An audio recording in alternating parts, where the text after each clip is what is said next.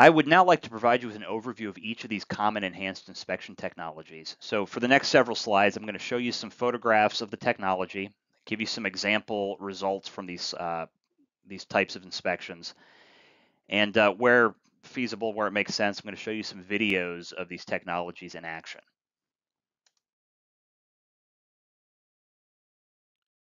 Possibly the most common enhanced inspection technology in the industry is closed circuit inspections.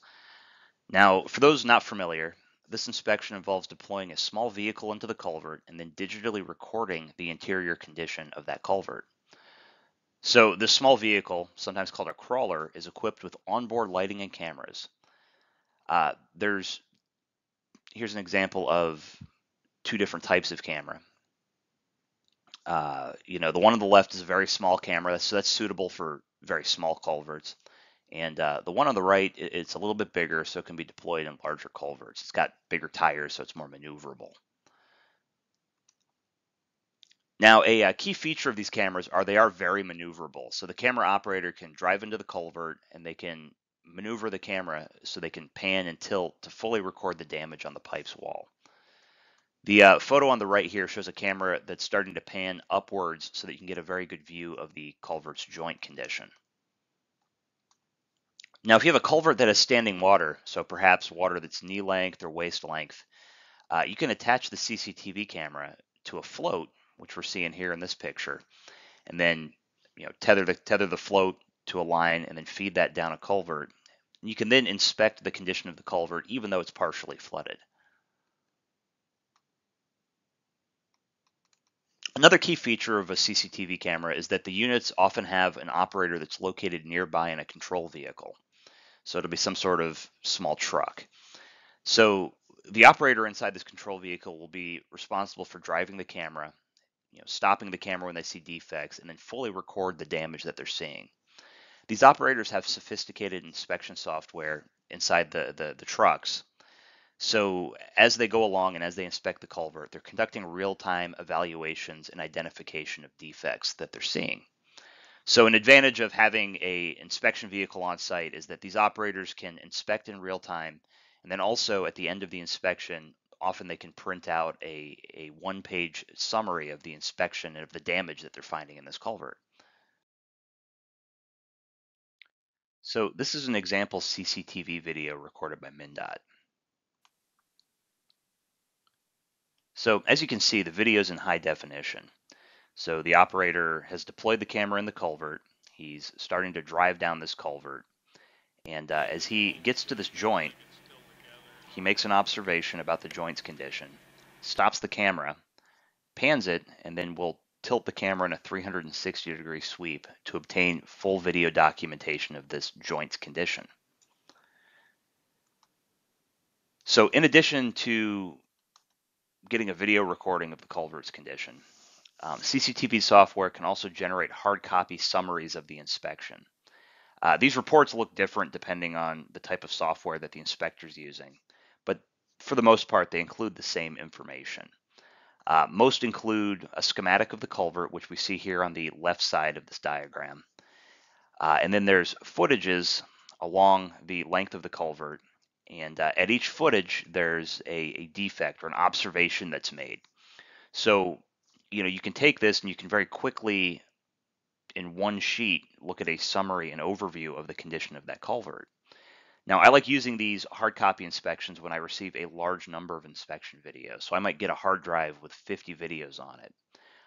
One of the first things I do is I print out all these PDF summaries that are in the hard drive, and I can flip through them and I can figure out which of these 50 culverts are in the absolute worst condition. Because often, if you have a culvert that's, imminently going to fail, what you want to do is very quickly figure out where is that culvert and look at that one first. So it helps prioritize the inspection, which will then get a speedier rehabilitation.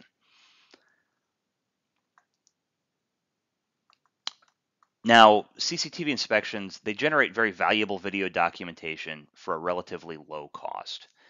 MnDOT owns several CCTV units, so if you disregard the cost to purchase the CCTV camera and the truck, so if you're just considering labor, and you also disregard the cost to travel to the site, which could be variable depending on where the site is, CCTV inspection with in-house staff is estimated to cost about 46 cents per foot. So that's the cost of a two-person crew doing a CCTV inspection. Now, you could also choose to hire a contractor to conduct these CCTV inspections. A ballpark cost to contract somebody in the state of Minnesota runs about $1 to $3 per foot to inspect a culvert. There's a pretty wide range here, but this tends to be a ballpark good estimate for budgetary purposes. Now, for planning purposes, you can assume that CCTV inspections are conducted at a rate of about 30 feet per minute. So 30 feet per minute is a best practice for the minimum speed that one should travel through a culvert. So if you have several thousand feet of pipe to inspect, if you divide that by 30 feet per minute, that's going to give you a good idea of the amount of time that the inspector should be spending inside those pipes.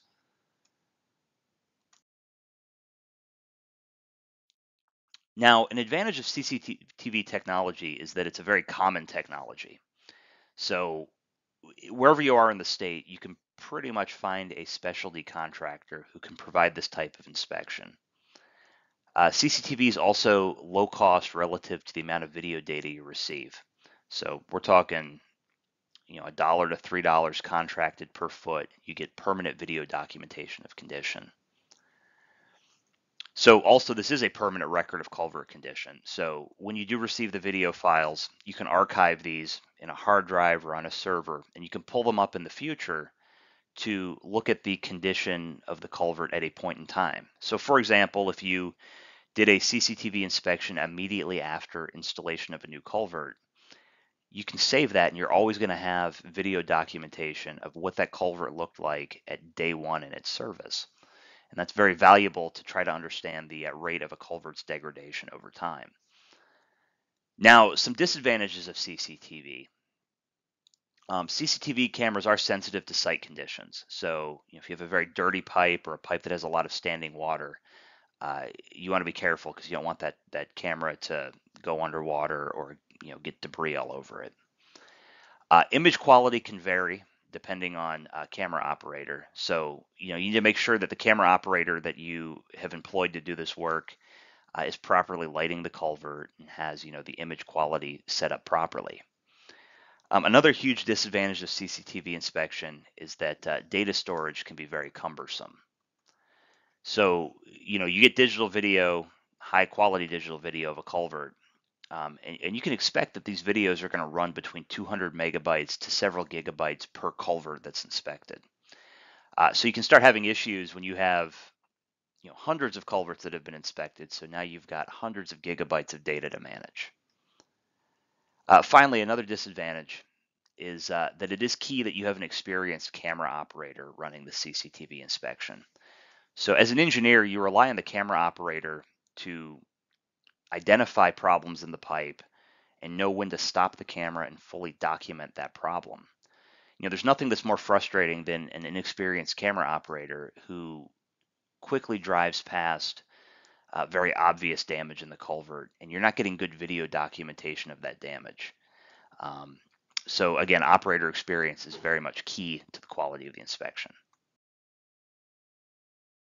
The next type of inspection we're going to talk about is the HIVE inspection. HIVE stands for Hydraulic Inspection Vehicle Explorer. And this equipment is an innovative inspection tool that was developed by MnDOT's Rochester district. So HIVE inspections are similar to traditional CCTV inspection. The difference is that HIVE is a leaner piece of equipment, so it's smaller and it's lighter than a CCTV camera. But similar to a CCTV camera, there's a digital camera and lighting mounted to a remote-controlled vehicle. So also similar to a CCTV inspection, the HIVE camera operator is going to drive this camera through a culvert to record the internal condition of that culvert. HIVE cameras are portable, so unlike many CCTV cameras, one can pick a HIVE camera up and carry it to the site and deploy it that way. So you don't have to rely on a large truck that has to have vehicle access to a culvert.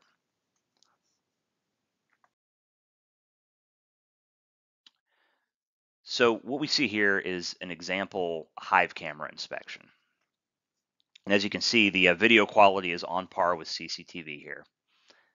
The camera operator, he's driving down this culvert, And because the Hive camera is lighter than a CCTV camera, what this operator is able to do is use the camera's big tires to drive over the debris we're seeing here. So, you can get out to a pipe, and even if you haven't given it a pre-inspection to figure out if it needed to be flushed or cleaned, the Hive camera's maneuverability allows it to drive over this big debris deposit here, and you can still get some good video inspection. Now, the cost of a Hive inspection, you have to build the camera. So the cost of the materials to build the camera run between about $1,000 to about $1,500 per camera. The inspections can then be conducted with one person.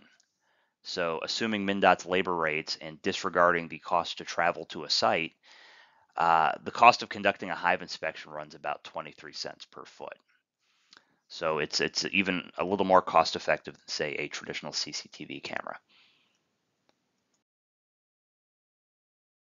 When you compare the cost of building a Hive camera unit to the cost of retaining a contractor to do contracted CCTV inspection, you can start seeing a capital cost payback of constructing a new Hive camera.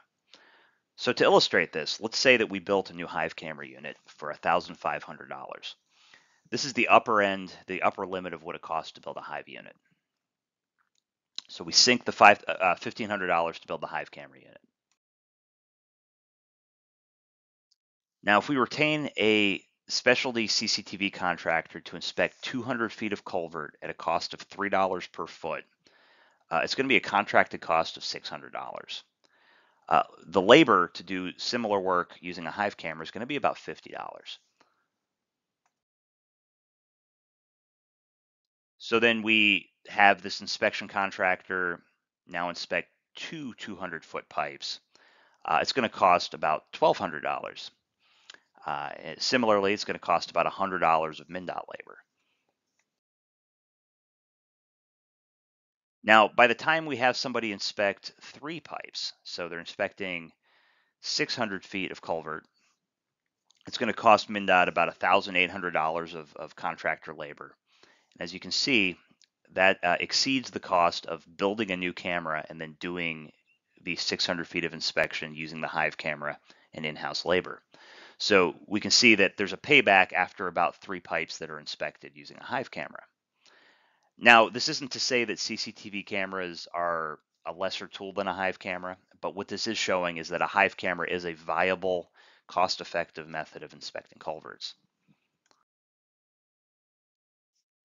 So the advantages of Hive inspection, this is your least cost method to obtain video documentation of a culvert's internal condition. Minimal staff are required to do a Hive inspection. You really only need one person to do that type of inspection. Hive cameras are lightweight, so you can carry it out to a site and you can drive it through a culvert without getting stuck in debris quite so much because the camera doesn't weigh quite as much. Now, some disadvantages of Hive inspection. It is a leaner technology, so it doesn't have as many bells and whistles as a CCTV inspection. Hive inspections lack digital footage measurements, so we don't have a digital measurement of the camera's orientation inside the pipe when it sees some sort of defect. Hive cameras also have limited opportunities to code defects that you're observing in the field. CCTV cameras have that inspection vehicle that is usually located adjacent to the site. So there's somebody controlling the camera and coding the defects inside this inspection vehicle. Hive cameras, you don't have that. So you have to take the video documentation and then post-process it to identify the defects.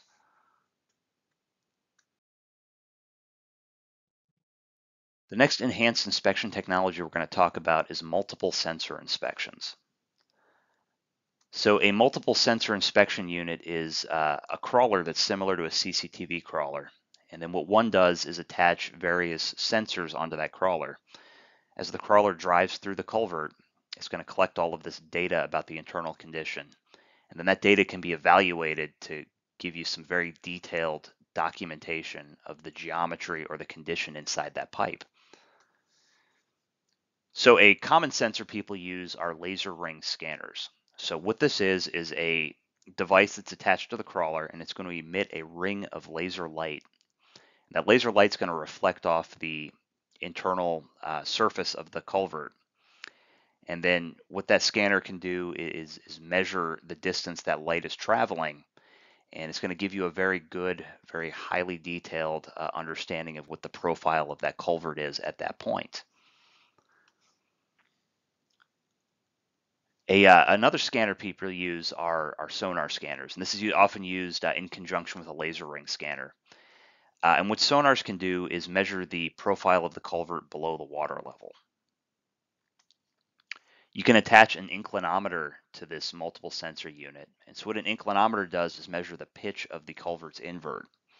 So you can understand, has the culvert been constructed at a slope in accordance with the design documents? You can also measure the pitch and try to figure out, has the culvert started to sag? So the invert's starting to fail and sag, and you might have an issue that way as well. These units typically are pretty heavy, so they are truck portable, so you need to bring a truck to the site with the vehicle to then deploy it into the culvert. So a disadvantage of multiple sensor inspections is that there really aren't any large vendors in Minnesota that can provide these services. So for this project, we had to pilot test multiple sensor inspections, and the lowest cost vendor we could find was one that would mobilize to the site at a cost of about $8,500. So once they were mobilized to the site, they did this inspection at a cost of about $6.50 per foot. Now that included the cost of collecting the data and also the rather high cost of post-processing of the data, evaluating it, and giving us a summary report of the multiple sensor results that they were developing. Now, the rate of inspection that one can expect for a multiple sensor type inspection is going to vary based on site conditions and the types of sensors that you have on your unit. We were seeing a production rate of about 3,000 feet per day for this project. So I think that's a pretty good ballpark estimate of how fast one can inspect a pipe using multiple sensor equipment. Now, what we see here is a video that was provided to us by a vendor we worked with on this project, Red Zone Robotics, and this is an example of their laser scan sonar crawler. Now, this is a video of a 3D model developed using multiple sensor laser scan data. And so this laser scan data was patched together to give us this three-dimensional model of the inside of this, this vault here. Now, practically speaking, and from an engineer's perspective, these three-dimensional models are neat, but they aren't very helpful for making engineering decisions. They have their place for sure, but let me show you some types of data that you can receive from a laser scan vendor that's a little more helpful for engineering purposes. So what you could do is do a laser scan inspection to evaluate the extent of corrosion in a culvert. So this is a typical report figure that Red Zone Robotics pulls together. So what we can see here is a CCTV video inspection image of the inside of the culvert. And as you can see, the inside is pitted, so there's definitely some corrosion happening here. Now what we're seeing here is a profile of the culvert at the location that this image was taken. So the blue circular line is what the internal profile of that culvert should be, and the blue line, the more jagged line, is what the actual culvert condition is. And so as you can see, the culvert has a lot of corrosion at the 3 o'clock and the 9 o'clock position. Down the middle of this line, this is a strip map. So what this is the corrosion that one experiences throughout the entire length of the culvert. And areas where it's a darker color red is showing you areas where there's higher levels of corrosion. So there's higher erosion of the pipe wall due to corrosion. One can also use sonar or laser scan inspection to measure debris in a culvert. So what we're seeing here is the observation of debris at this point in the pipe. And so as you can see at the 6 o'clock position or so, there's this bump in the blue profile line. And what that bump is the debris deposits. So if you measure debris throughout the entire culvert, what you could do is get a good estimate of the amount of debris that's in that culvert. And that might be helpful if you're trying to tell somebody, how much debris is in a culvert for the purposes of them bidding to, clean this pipe out. Another common evaluation is pipe ovality. So this is an HDPE pipe that was inspected using laser scan inspection. So right here is an example of a piece of HDPE pipe that's almost perfect. It's barely deflected. The green line and the blue line, so what the culvert's profile is and what it should be, are identical. So this is showing that this pipe is perfectly in round. Now this area here is an area where there's been some deformation of the culvert. So the green profile, so what the profile should be, is much different than the blue profile. So what this blue profile is what the the wall profile actually is. And as you can see, it's getting pinched in at the 3 o'clock and the 9 o'clock position, and then it's bulging out at the 12 o'clock and 6 o'clock position. So what we're seeing here is that this section of plastic culvert has deformed 16.4% from what it should be. Similarly, we have a strip map down the middle, and this is giving us an almost three-dimensional view of how this deformation is oriented relative to the rest of the culvert. So advantages of multiple sensor inspection. Multiple sensor inspection gives you highly quantified data about the geometry of a culvert. So this red zone inspection we did was able to measure the ovality of the culvert to 0.1%. So we do get good documentation of that culvert's geometry. Another advantage is that MnDOT does own some laser scanning equipment, so there may be some opportunities there to work with MnDOT staff to use in-house equipment. Now, disadvantages of multiple sensor inspections. These inspections are sensitive to site conditions, so you need to make sure that your sensors are calibrated and are appropriate for the size of culvert that you're going in. So if you have a laser scan unit that's calibrated for a very small diameter culvert and you're using it at a very large diameter culvert, your results might not be as effective. Another disadvantage is that there aren't any local service providers. So, we did need to retain an out-of-state laser scan contractor to come in and do this type of inspection. So there is a cost premium there. Another disadvantage is there is data processing time. So we're collecting a lot of highly technical data about the inside conditions of this culvert. And so the inspection vendor does need to take this and then evaluate it and develop the data so that we get some good results. Now for this pilot test we did, we experienced a lag between collecting the data and receiving the results of about 4 weeks. So I guess what I'm saying here is if you need the data faster than 4 weeks, you definitely want to have a discussion with the multiple sensor vendor up front about what your time constraints are. Laser scan inspections are the high-tech method of getting a very precise measurement of a culvert's ovality. Now, a lower-tech method, but yet a much more common method, is to conduct a mandrel inspection of a culvert to understand its ovality. So a mandrel inspection involves a person pulling a gauged mandrel through the culvert. So you set this mandrel to be, whatever the maximum amount of allowable deflection is for that culvert. You pull it through, and if that mandrel gets stuck, you know that culvert has deflected more than it should be, more than it's allowed. Now, often you want to use mandrel inspections on plastic pipe because plastic pipe really is the pipe that deforms more than other pipe materials.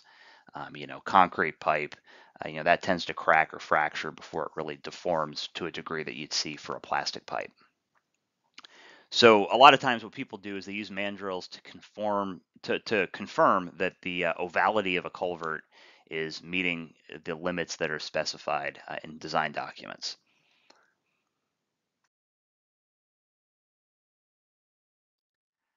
Often the cost of mandrel inspection is included with the cost of new construction. So that's just something that a construction contractor builds into the cost as part of the acceptance testing process. If for some reason MnDOT would like to purchase a mandrel, we're seeing that mandrel costs are typically ranging between $200 for a 6-inch to $1,000 for a 27-inch mandrel, and then that cost does increase as you get bigger than a 27-inch. The rate of inspection for mandrel depends on the setup time and the access to the site, but in our experience, you can inspect about one culvert per hour, so about 300 feet per hour.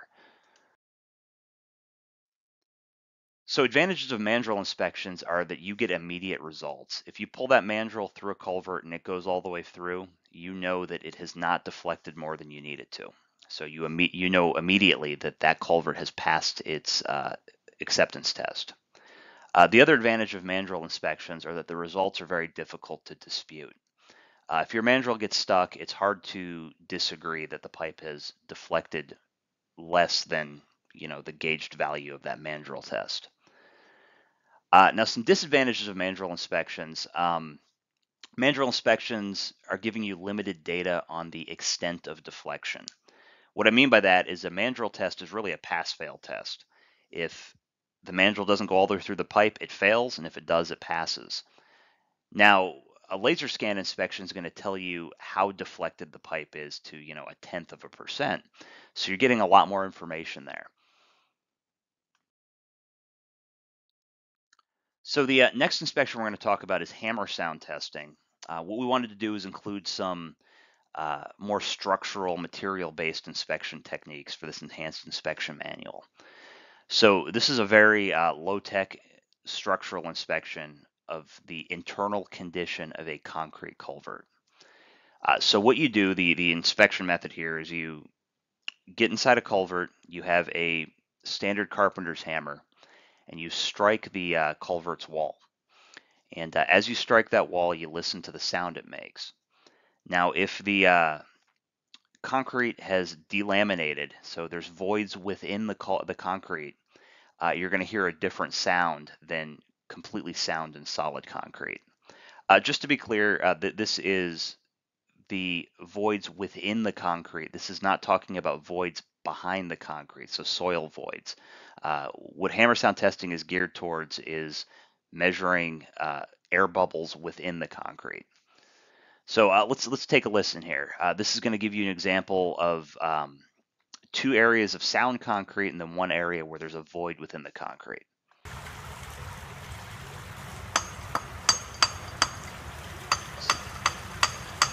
That's sound, and that's a void.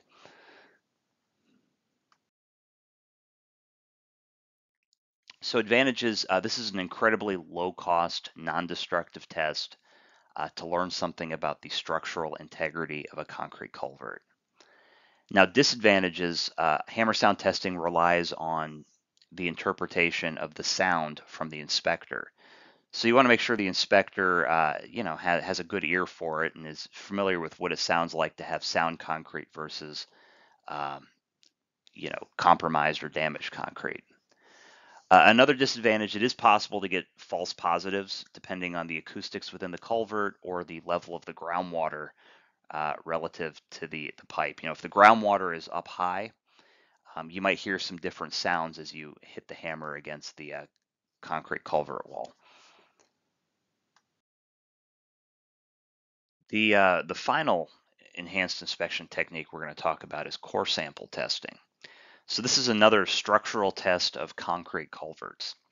So what we do here is we enter a culvert and drill out a core of the culvert's walls. You then want to immediately patch that sample location because it's not really best practice to leave big holes in the walls of your culverts. You then take that core sample and you conduct a compressive strength test per ASTM C39. So this is usually some sort of laboratory test using special equipment. And what that test is going to tell you is the compressive strength of that core sample. And you can compare that compressive strength against the specified design strength of that culvert. So you can see, has that culvert's wall strength degraded over time? So the advantages of core sample testing is it's a quantitative structural strength test. You know the compressive strength of that sample, and you can compare it against some sort of benchmark that it should be based on its design documents. Now, the disadvantage of core sample testing, this isn't a practical method for small diameter culverts. To collect a sample, you need to enter the culvert, and you need to get a large enough sample that you can test it using the core sample testing equipment. Another disadvantage is that it is giving you low representation of the overall wall strength of the culvert. You're only measuring small areas of culvert structural condition. So you want to be smart about the areas that you're picking to conduct this test. You want to pick areas where you sort of suspect there are issues so that you are getting interesting results that you can actually do something about.